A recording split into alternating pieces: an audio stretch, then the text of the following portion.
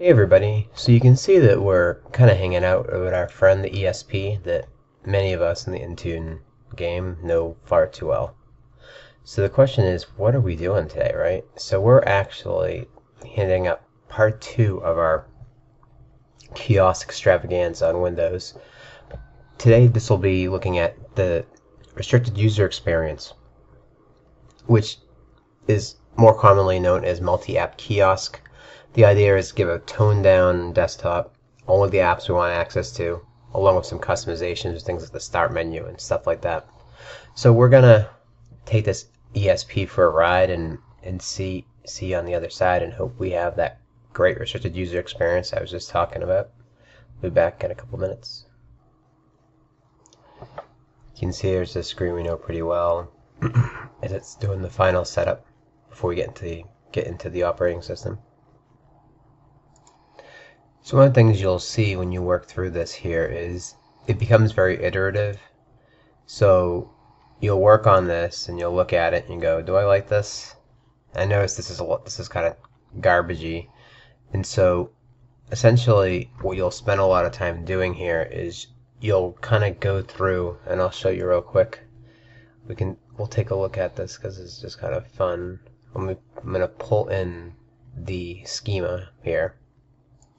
Okay, just to talk about this for fun. So this is the documentation for assigned access, right? So, say you don't like how that taskbar looks, and we don't. So, and this gives you kind of an example, but it's not a great example.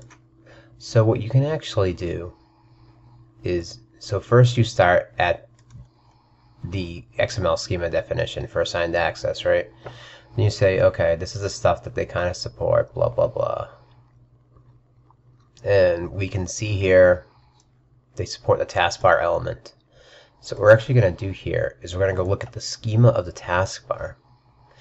And we're going to see that one of the things that they do support is you can see they support like the taskbar pin list, and it shows you the different elements that are supported.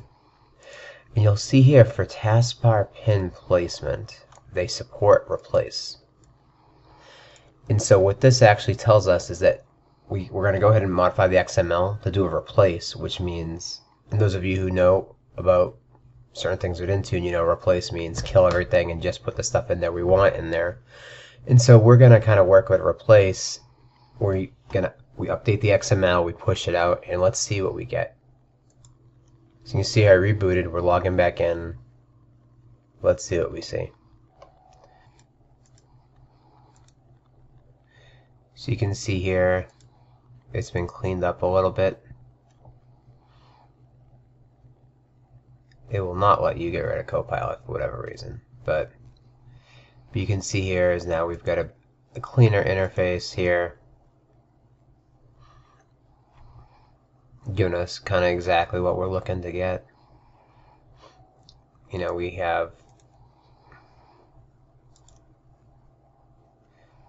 some Office apps, which is fine. But you can see here is overall we have a very clean landscape now that we're working with.